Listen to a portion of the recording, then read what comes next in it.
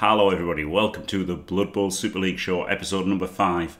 This week the special guest is the Twitch granddaddy of Blood Bowl himself, it's Knorr. And yeah, we'll do the same as every week. We'll look around the league, look at the results, the fixtures, the tables, look at one game in depth. And don't forget to check out the website that we've got with all the fixtures and everything on. And also I've got a site for the tables that you can check, up-to-date tables.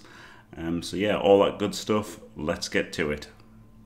Okay, so here we have the match of the week. And hello, Knorr. Hello.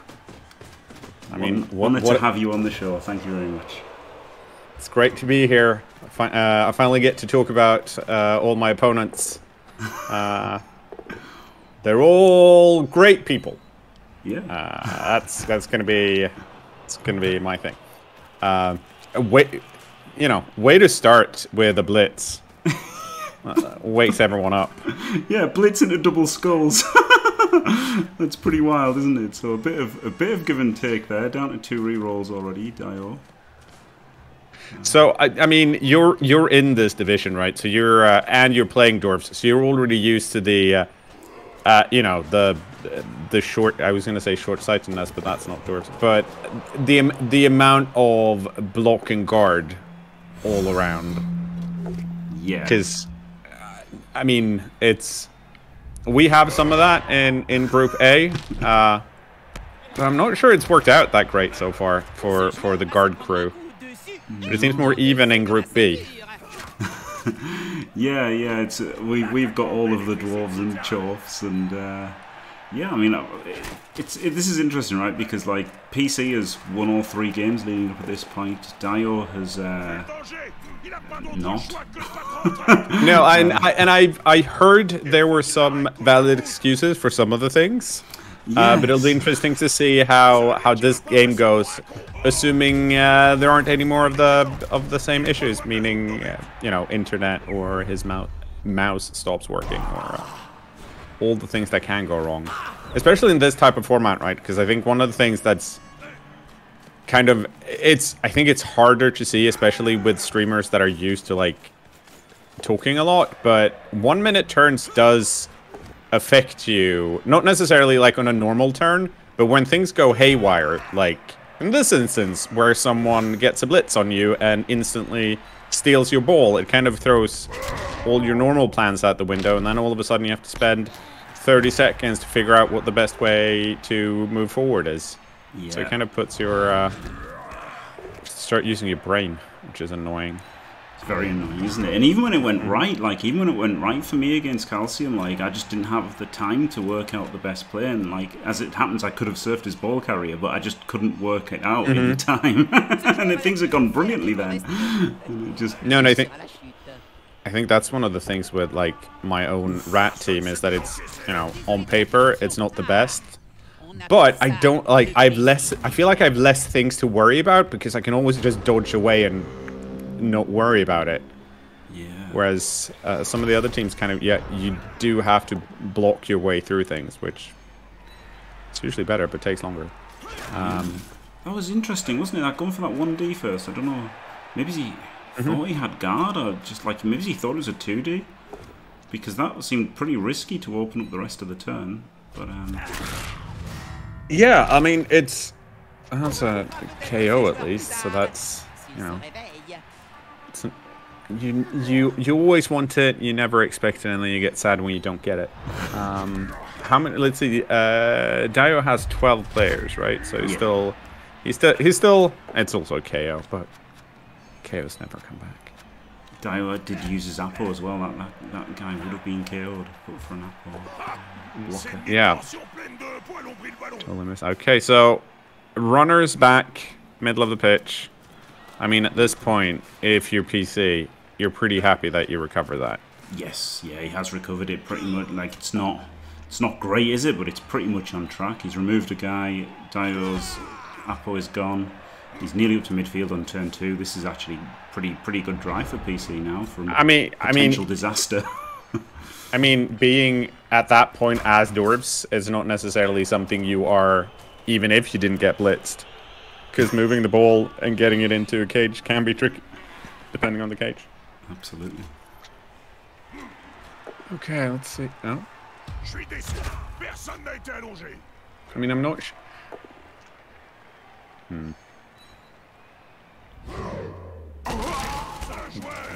He's got a sure handball and he's got guard. What the? God. What the? What the heck? Double 4+ dodges to 2 Did he 1, 2? I'm sure it was 2 dodges.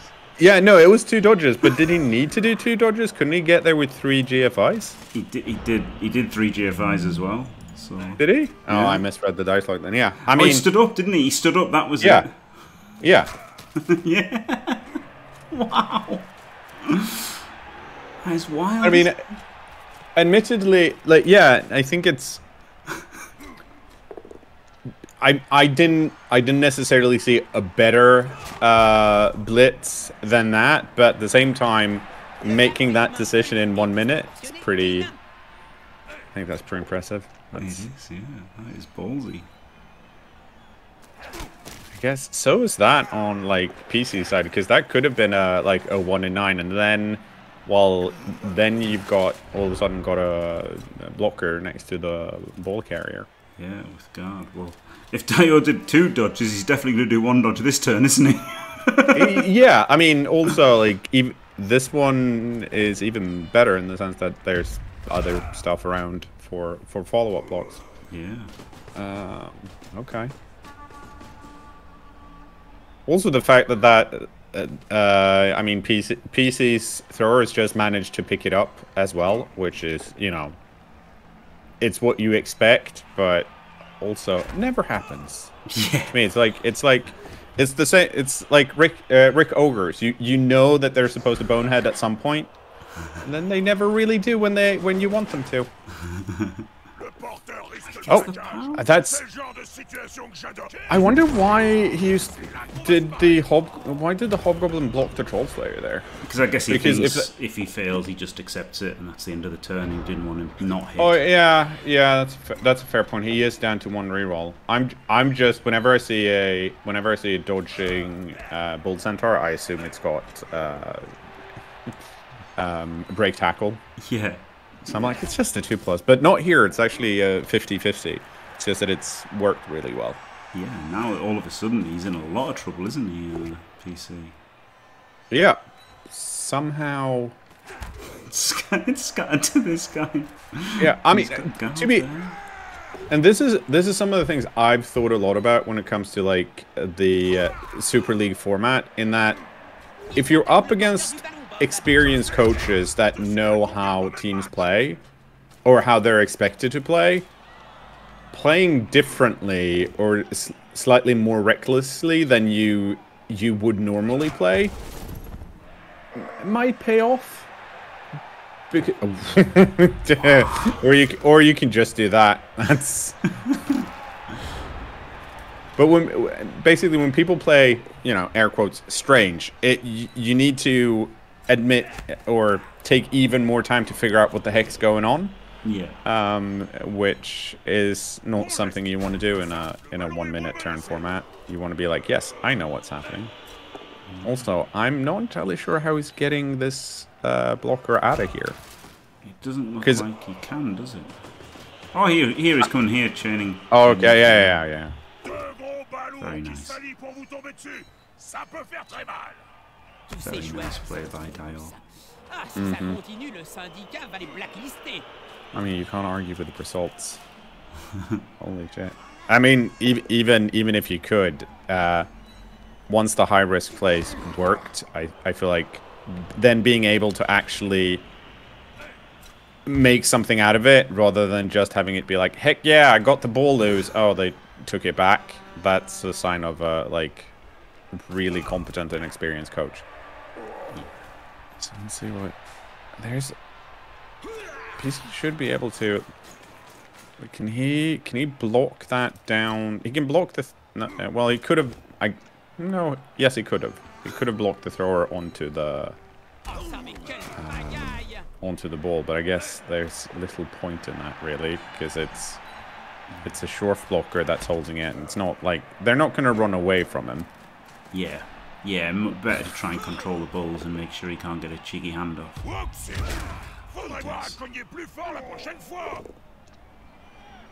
Little dirty 1Ds here from PC. Uh-huh. Oh, well. Oh. Reroll comes out. Price.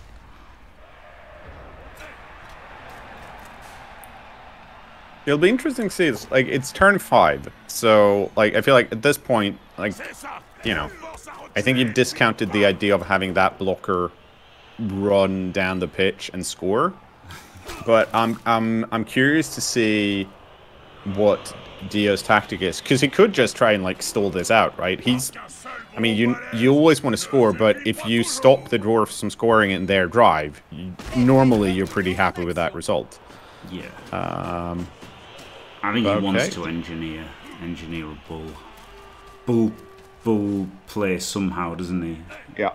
I mean, it's also if you're looking at your opponent being dwarfs, it's not like, even if you fail on turn 6, it's not like they're gonna have an easy time moving it up the pitch.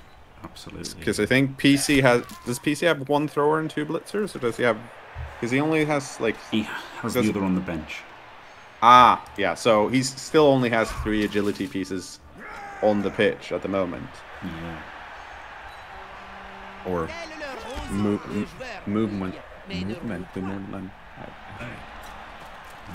and agility, like that's why I don't like the Russian tactic of no blitzers. I think it's way too like fragile. Yeah, yeah, like whenever I come up against dwarfs that do not have 2 runners, I'm like, well, this is pretty much like playing against skinks. Only I have to get rid of less pieces. Yeah. Because one, but yeah, I don't know. It seems as a background, or at least like to pretend that I'm an elf coach at heart. Whenever I see people go too hard into bash, I'm like, but have you thought about moving the ball and possibly scoring? Okay. With that said, other than like the nice turnaround and the steal, it's been a pretty, we're in turn. I will still say the thing I meant to say. It's been a pretty friendly game. Yeah. Like, there hasn't been like there. Oh. Okay. It's huge, isn't it? Yep. That gives him the assist and the run through. Oh, that really screwed him. Yeah, but both sides have used the Rappo, but it's just 1 KO Hobgoblin. Yeah, hardly anything. It has been very friendly. Okay, but he throw us back here. He just needs to try and free up a blitzer somehow. I mean, that I shouldn't be too hard to roll in a bunch, especially if you roll that. This is, I mean, this is back and forth from. Oh. It's been a wild game, certainly. Oh, he's not even trying. He's not even. Boo. I expected that guy to. Well. Yeah, I expected that guy to run forward just as a. Because of course I expected that guy to run forward. Yeah, where's his Canorian threat? Also, like, I'm not sure I understand what that blocker is doing back there, because it's not really stopping the bull center from moving. It didn't even stop him getting 2 dice on the bull. No, so and another snake eye. Oh yeah, I guess he needed a power, otherwise he could have just pushed him, right? If he had just pushed him, he would have still got clear. So that meant that he needed the power to get clear. So it did add something, to be fair. It added a lovely surf. Yeah. But turn 8, so... Just looking for an injury. Mm-hmm. Doesn't do it. Nope. Keeps being friendly. Okay. And I think this... yeah, there's no one in scoring range. At least I don't. Yeah. I don't even think the claw mighty blow can't get over there. But it leaves PC with a lot of work to do in the second half. It does, yeah. No one scored against him yet, so that's pretty impressive. Pretty impressive defense by PC. So far. And I mean but like we talked about just a few minutes ago, it's been very friendly. So like the Dio's gonna have a full team, and so is PC. He gets the serve back though, so maybe not. Let's see who's got the bloodier fans. They're equally friendly. Because none of the Dwarf fans can get over the banister to get onto the pitch.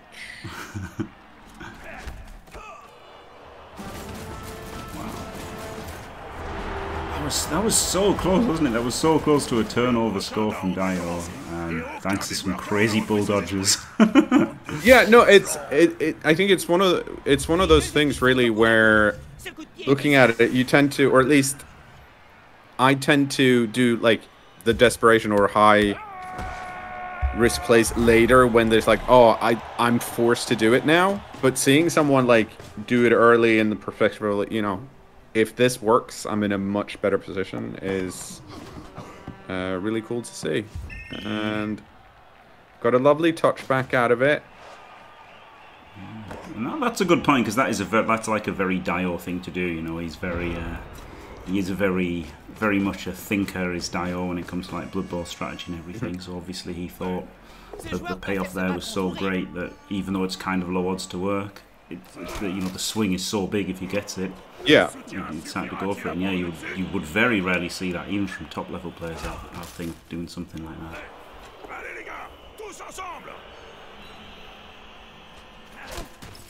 Okay, freeing up the claw mighty blow piece. Yeah, going for the PC's mighty blow. Makes sense. Let's see. Oh. Oh, beautiful run. But it's still I was gonna say just KOs in this instance. I feel like a KO is as good as dead in this format, because we're probably not getting, outside of this drive, if everything goes Dio's plan, we're not gonna get that many turns extra. Yeah, exactly. Yeah. He's gonna try and grind this out. Yeah. And it's funny, the Claw Mighty, because obviously this is like, it's been a dream group for him, for his Claw Mighty with all the dwarves and everything, but it does seem like it's a bit much stacking two skills just for violence, you know, like different with Mighty Blow Tackle, which you get already on the dwarves, but I do think like maybe the Claw is a bit unneeded, but it has worked out for Dio in the group he's in. That could have been another guard, couldn't it? You know, or like blocking balls or something. It's interesting, because I thought about, I mean, I didn't put too much thinking into what team I was going to play. It was more a case of, okay, what team do I feel decently competent with that I could probably play them in a 1 minute turn format, and that's how I ended up on Rats. But even then, when it came to skill traces, I was like, I can't really think of anything that's where having 2 stacked skills are better than having 2 players with 1 extra skill. Yeah, because but I mean, it's also, at least in my mind, it's one of those cases as well, right?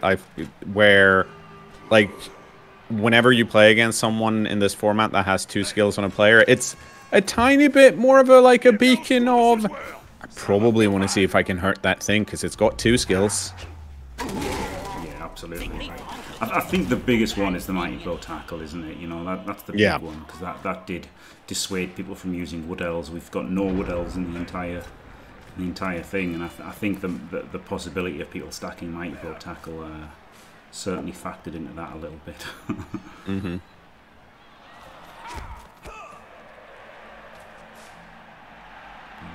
I'm interested to see how Dio's gonna move up the pitch here, right? Because as we talked about, there hasn't been that like. They're probably not. PC's probably not going to be able to thin out enough pieces, and the same is true on like Dio side. So like, where do you go? Admittedly, it's on a bull. It can move 9, so it doesn't need to move far, but it needs to move a bit.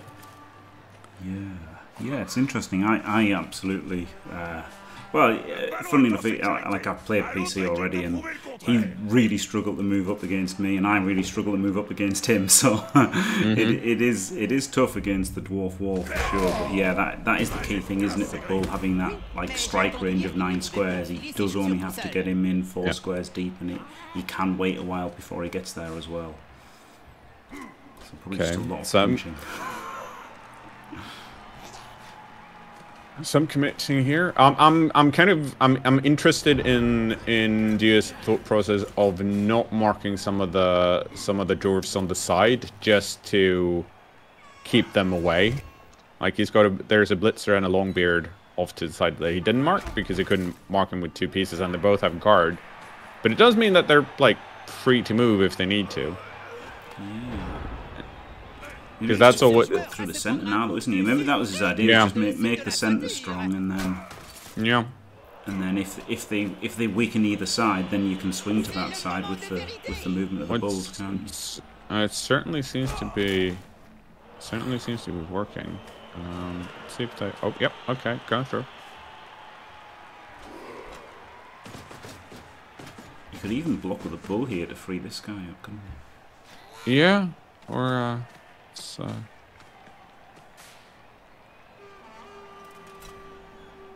mean, this is when you want the blitzers and the runners to try and catch up, because if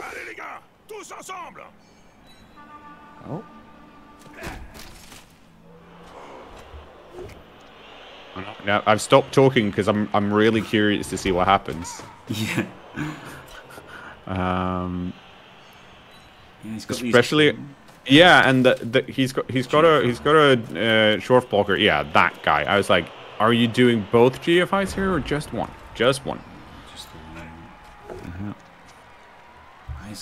That was a nice turn, wasn't it?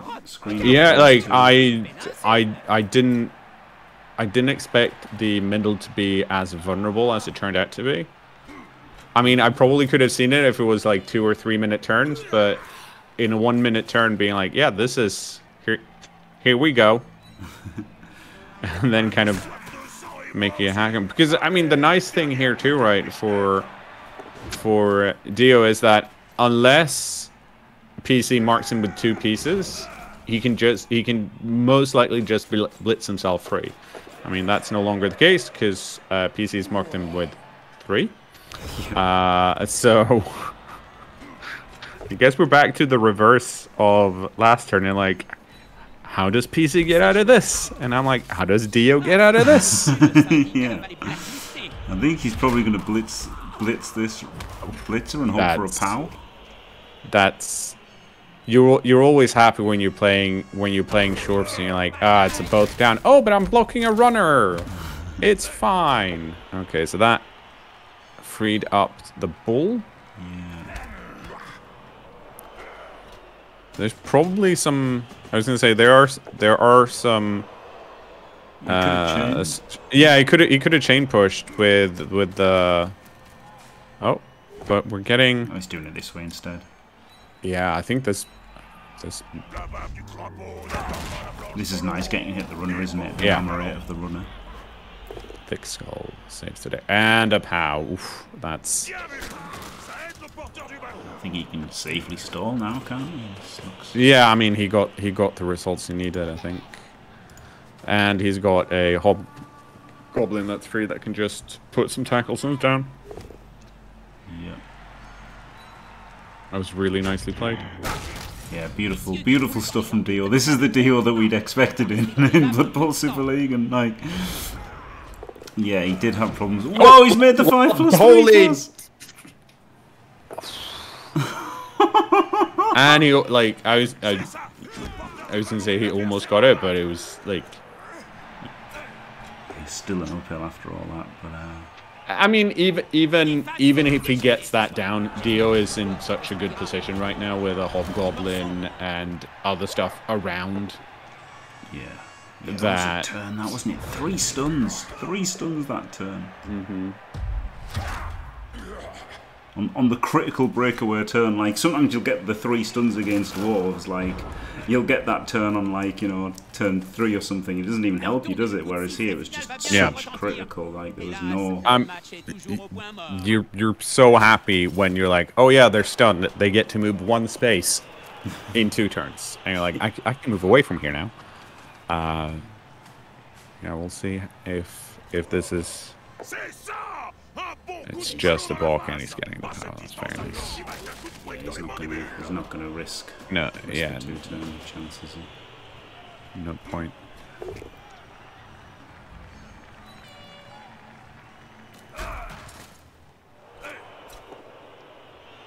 I'm curious to. Has the Claw Mighty Blow has done like 1 KO? Maybe it's done more, but I only recall 1 of them at the moment. Oh.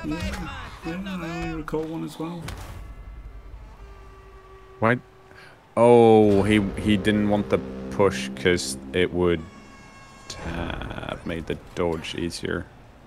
Yeah. Yeah. Or it would have made the dodge the same, but he'd be 1 closer because he'd most likely dodge backwards. Oh. Good at dodging these dwarves. I keep saying he's so close. He's not that close in getting the 2-die, but it's also not that unlikely. Yeah, it really isn't. Block against no block. That is pretty good odds, isn't it? 1 in 4, knocking down. And he's also forcing Dio to actually do blocks before scoring. It's turn 16. Dio has 2 rerolls, so this is likely to work. But he has to make some blocks before he can do that. Which any die you force your opponent to make, it's good.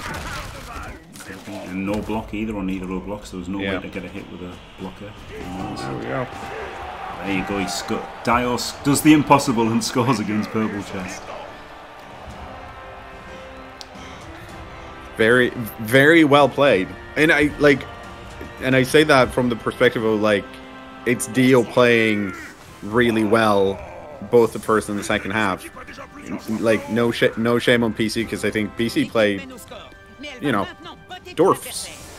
Yeah, I mean PC is the absolute pinnacle of dwarf. Yeah.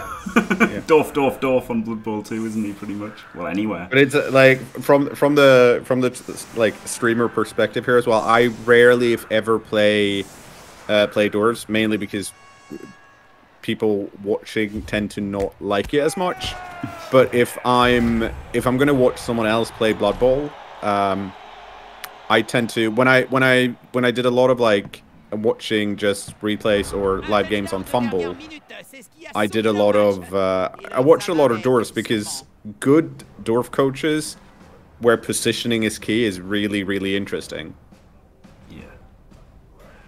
Yeah, I agree. I agree. I think there's a lot to it, and it's easy to say it's easy to play dwarves because it's just stupid. Everyone's got block and everything, but yeah, they're also movement 4, so there is a lot of positioning going into it, and obviously maximising their guard and everything, and it's not as easy as sticking a guy in there, is it? It's about where the guard is and how to make it hard for your opponent and all that sort of stuff, and so yeah, there is a lot into dwarves, and yeah, PC is a great person to learn that from, but incredible performance from Dio.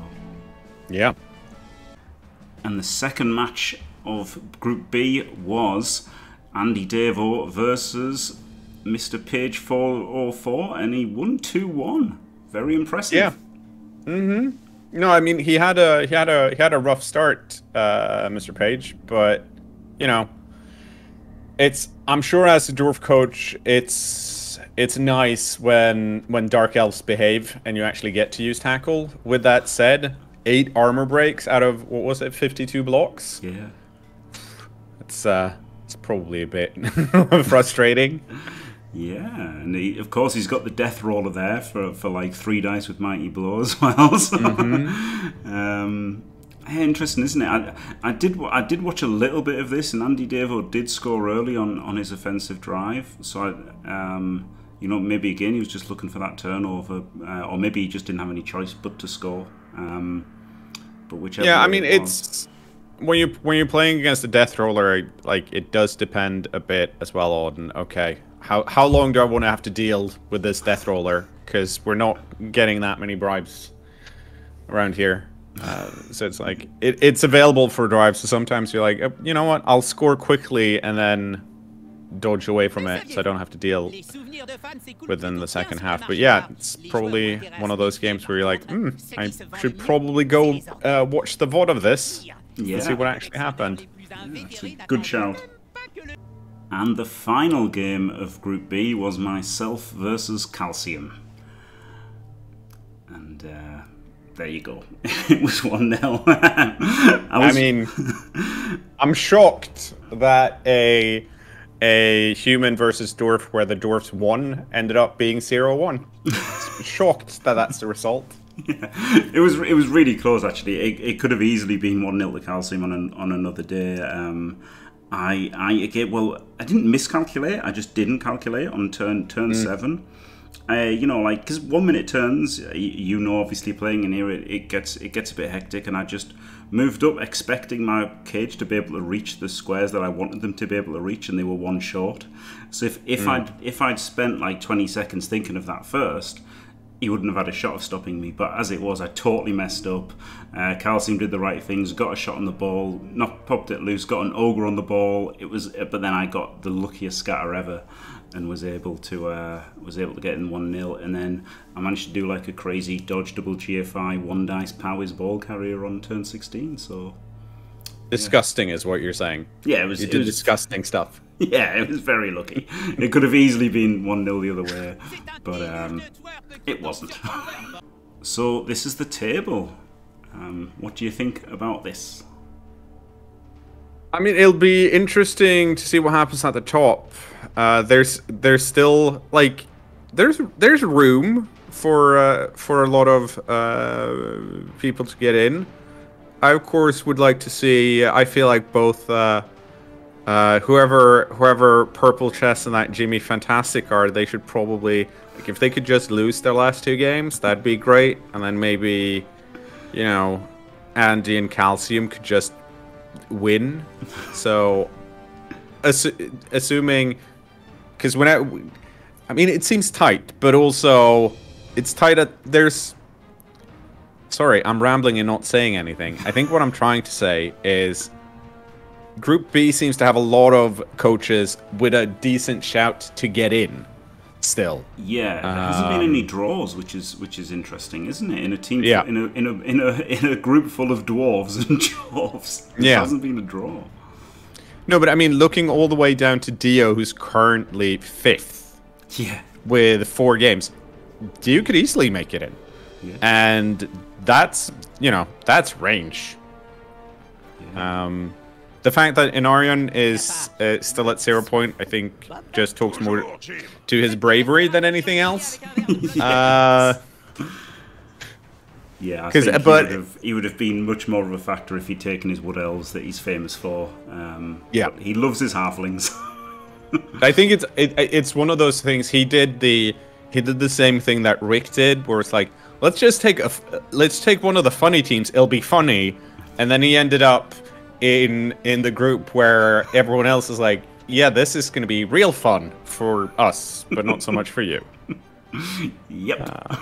And here's the fixtures for week 6. So there you go. Take us through it. Well, I mean, we've seen Mr. Page finally. I was going to say finally step up. That sounded ruder than I meant it to, but more being like, he's clearly a force that can be reckoned with. It'll be interesting to see how dwarves versus Death Roller dwarves work out. Not on my end, not necessarily liking the Death Roller that much. I feel like you're probably favored in that matchup. But if he gets wins the kick and goes for an 8-turn offensive drive, and somehow manages to pulp 1 or 2 or 3 or dwarves with his Death Roller, I mean, we've seen weirder things happen so far in this league. We have, yeah. Yeah, it's a big wild card, isn't it? The Death Roller, like it can easily just like it's terrifying to face, to be honest. Especially as dwarves, you've got no strength of your own, so it's strength 7. What can you do against it? Yeah, no, but I feel like looking at this and then Dio versus Inarian, Shorts versus Halflings. We talked about how brave Inarian's been, but that's about it. And Purple Chest versus Calcium. I feel like in game 1. You versus Paige, and in game 2, Dio versus Inarian. I feel like both you and Dio are probably going into them decently confident, just on paper on team builds. Purple Chest versus Calcium. That's gonna be the interesting one for me. I think when it shows up as has being played. That's the vote I'm gonna go, and not sneak a peek at the results beforehand, because I feel like that one's gonna be really interesting. Yeah, it's true. Like, humans are really hard to deal with, and it was funny watching back the VOD of my game versus Calcium. The commentators were like, "Why is he hitting the catcher here? They're armor 8, they're not armor 7." And it wasn't because they're armor 8. It's because it wasn't because I thought they were armor 7. It's because I'm terrified of them. They're so fast, and that is a real big aspect of the humans, isn't it? They're so fast, and dwarves are so slow that you've really got to. I was really going for them, and it should be very interesting to see if Calcium can bang one in against PC. Okay, so now let's have a look at the Group A matches. We've got Elyod taken down Gdanik 2-0. Yeah. If I was Gdanik, I'd be frustrated with those 3 armor breaks. But well played by Elyod. Yeah, he was due some luck. He's had some horrible luck so far. Getting nearly pitch cleared by Skaven, I seem to recall. No, but if I recall correctly, like the first few games, he had several like turnovers with just dub skulls on his blackworks, because they all have guard rather than block, which it's gonna happen. It just sucks when it happens on a turn when you play. It's on a vital turn NB against teams that can do shit about it.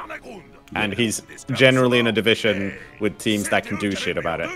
Yeah, and to be fair, he's only got 2 rerolls and 13 players, and that kind of build would probably work a lot better against dwarves than the humans and elves he's had to face in this. And next up, we've got Rick Reckless and his crazy ogres in an absolute dicing versus Shawnee. There you go. Yeah, no, like, I watched this, and whenever you watch Rick's ogres, at the start of the game, you're like, surely he's not going to be able to pick the ball up with the ogres this time around. And then picks the ball up, and then he injures everyone on the other team. And you're like, I can't believe this happened again. But it did, and it keeps happening. And I'm real annoyed by it, because I'm up against him next. But yeah, this was... Shawnee tried to play it out in the first few turns, but then in the second half, it was just like, well, I mean... Yeah. And this is not taking anything away from Rick, but yeah, like, dice happened, not to Rick, but to Shawnee. Yeah, that's the thing. It's not a slight on Rick, because he obviously did the right things and everything, but yeah, he just absolutely tore through Shawnee's team in it. With the second half, he had about 4 players left or something, didn't he? It was just horrific. No, it was horrific. And the final match was an elf-off between Fatin and Crucifer.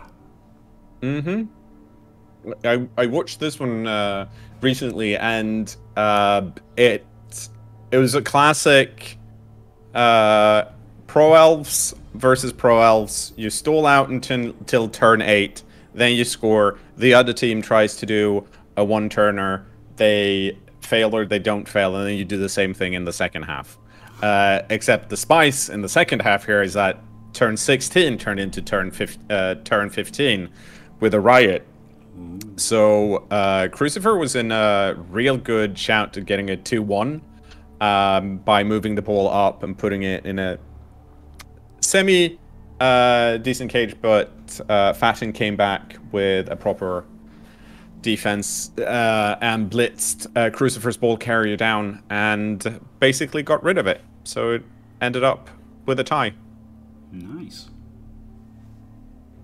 Which is, you know, having played against both of these coaches in this league, I think what happened was the same thing that happened to me after like the first drive. You're like, okay, nothing weird has happened. I'm playing against pro elves. I cannot score quickly because they're going to score on me. So this is a tie now, and then you play for the tie. Yeah, that's the thing, isn't it? And the funny thing is, getting the right, they are about the best two-turn team out there, aren't they? Pro elves, like there's no counterplay against, like, you know, the Nurse of Steel, isn't it? It doesn't matter if you base him with 4 guys, he can still just nab it and run away. So yeah, impressive by Fatten, I guess, to escape with a 1-1, eh? And here's the table. So yeah, first of all, congratulations on yourself being undefeated, but also, what the hell, Ricks? Yeah, I feel like I'd be even more like, heck yeah, I'm undefeated, but then there's an ogre team ahead of me. And I'm like, what the heck? No, but I mean, I feel like we have 2 games left. There's definitely a chance for people, especially, you know, Crucifer, who's at 4 games. If he gets 2 more wins, there's nothing really stopping him from getting into the playoffs, I think. But of course, I mean, we'll see what happens at the top. Yeah. Because I'm playing Rick next week. So someone's going to have a lot of points, and someone else is going to be real sad that they don't have as many points. Indeed. Or we're just going to draw, which I don't think is going to happen, but we'll see. And yeah, these are the fixtures. So wow, what a headliner that is, isn't it? I mean, for me personally, I think part of the thing that's worked so well for me is that I have a Rat Ogre with block, which is generally has been hard to deal with for most of the other teams, or it's tied up like 2 or 3 pieces and left my rats a bit more free to move around. That's not going to be the case against Rick. Also, my Rat Ogre has Frenzy, which means it's even harder for me to use the Rat Ogre effectively. But with that said, I do have a Storm Vermin with Tackle, so, you know, maybe I can get rid of some Snotlings. We'll see. My current plan is to hope that Rick doesn't pick the ball up. Yes. Because if he doesn't pick the ball up, my Gutter Runners pick the ball up. Yeah, that tends to be how the game goes against Ogres, doesn't it? That you struggle. You're gonna really struggle to like every team in Blood Bowl struggles to take the ball off a strength 5 block player, don't they? Yeah. So yeah. But and then I think like once again, Crucifer versus Elyod. I mean, I'm not going to say classic matchup, but Orcs versus Pro Elf. I mean, Elyod's going to try and control that and not let Crucifer get close to the ball. But I think the same thing there. Like if the Black Orcs behave, that's kind of spooky for Crucifer. If they don't, I think Pro Elves are happy. But once again, I'm very much pro Elves generally. So I'm like, yes, of course, Pro Elves can take any team. But I feel like both Crucifer and Crucifer versus Elyod and Fatten versus Shoni, I feel like both of those games can go either way. But I don't think they're going to tie though. Yeah. I think one of them's going to win, but I don't know who. Yeah, it's interesting, isn't it? It's funny because especially when people are bad with Pro Elves, I always think it's a great matchup, you know, because because they don't have like the kind of luck a dog route, if you like, of Wood Elves, where they're so fast and they've got the leaps.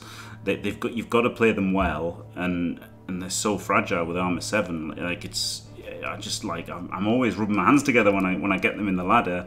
But yeah, not if it's Christopher or Fatin, because they are really good and they are going to make it really hard for Elliot and Shawnee, and it should be great games to watch, I think. Yes. Welcome to the fun division, where the fun games happen. As been pointed out previously, I do enjoy watching dwarf games. But at the same time, have you heard about Pro Elves and Orcs? Yeah, and you know, look, we deserve it. Like, the good thing is, at least the people who deserve to be together are together in Group B, aren't they? Yes, very much so. But yeah, well, there you go. Thank you so much for joining us, Kenora. You are absolute Blood Bowl royalty, and thanks for taking part in the division as well. I really didn't expect you to, and I'm so happy you did. So yeah, thanks on both fronts. Brilliant stuff. Thanks for having me. And thanks everyone for watching. Don't forget to leave a like and subscribe, and stay fantastic.